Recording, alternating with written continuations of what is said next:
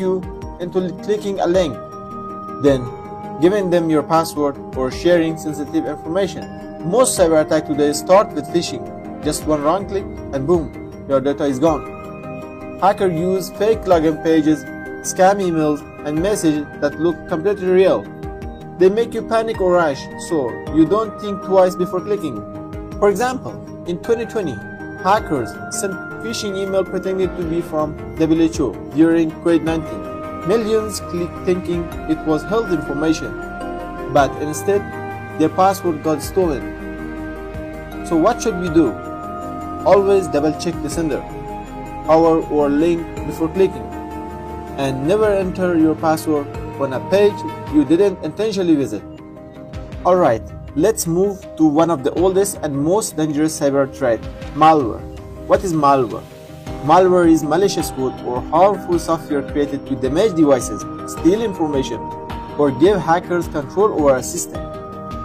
Hackers hide malware in the things people click every day, such as email attachments, fake apps, cracked software, shady websites, or even USB drive.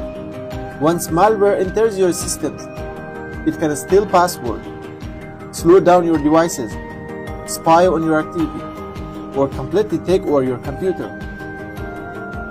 Let me share one of my computer attachments from some sites. I just downloaded some exe file to activate my Windows. Now you can clearly see that it has harmful codes that want to access my computer. There is another example. In 2010, Stuxnet malware was used to secretly attack nuclear systems in Iran. It spread through USB drive and damaged real machines. That's how powerful malware can be, even without the internet. So what should we do? First, never download unknown files.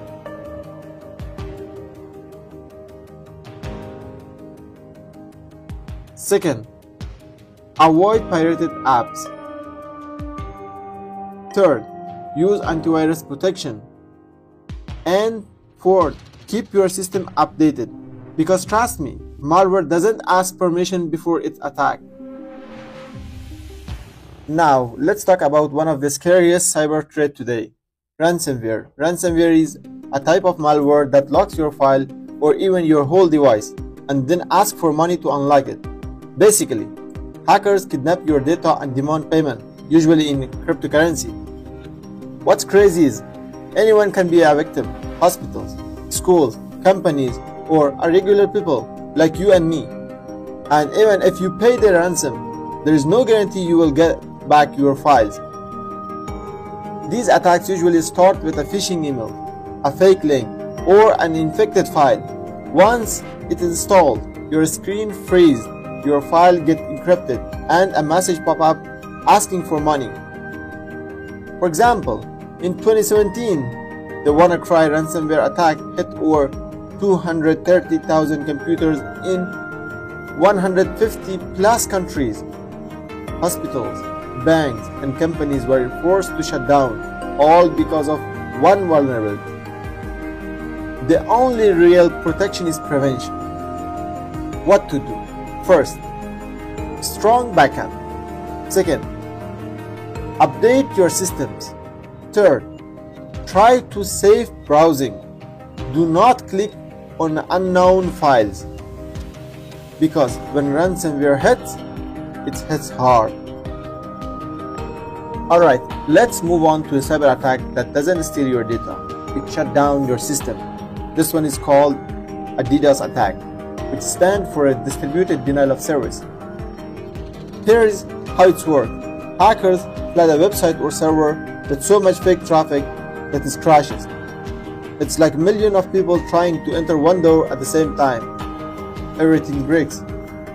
DDoS attack can take down online servers, gaming servers, banks, and even government websites. And the scary part, hackers often use infected devices from around the world, like phones, PCs, routers, to create what's called a botnet. So, even if you are not the target, your device could be used in the attack without you knowing.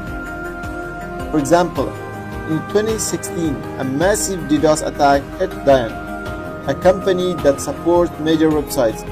Because of that, websites like Twitter, Netflix, and others went down for hours. What to do? First, use DDoS protection tools. Second, set up a firewall or web application firewall. Third, monitor network traffic or unusual traffic. Fourth, limit requests per user. Fifth, use load balancing. And the last one, backup servers or failover system. Now let's talk about a sneaky cyber attack called man in the middle. A cyber attack where someone secretly sits between you and the website or person you are communicating with to spy, steal, or modify data. So, let's think like this. You send a message to someone, but a hacker secretly listens, steals, or changes the message before it reaches the other person, and neither of you know. This usually happens on a public Wi-Fi, like in cafes, airports, hotels, or malls. Hackers create fake Wi-Fi networks or intercept the connection, and boom! They can read your password, emails, banking information, and private chats. Sometimes they don't just steal, they change information while it's being sent. And that's make man-in-the-middle attack super dangerous.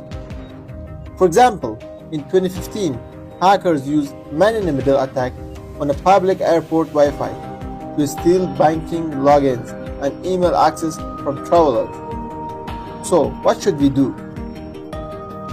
How to stay safe? First, use VPN. Second, make sure websites that you are using are HTTPS. And third, avoid public Wi-Fi for banking or logins. And never connect to networks that don't look official. Now, this one is different because the danger doesn't always come from hackers outside. Sometimes, that the threat is already inside the organization.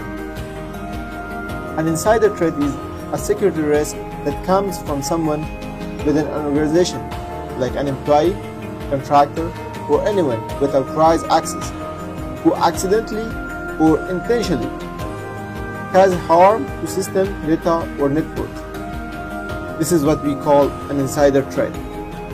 An insider threat could be an employee, a contractor, an ex-staff member, or anyone with access to system or data. There are two types of insider threat. One is malicious insiders, which people who intentionally steal, leak,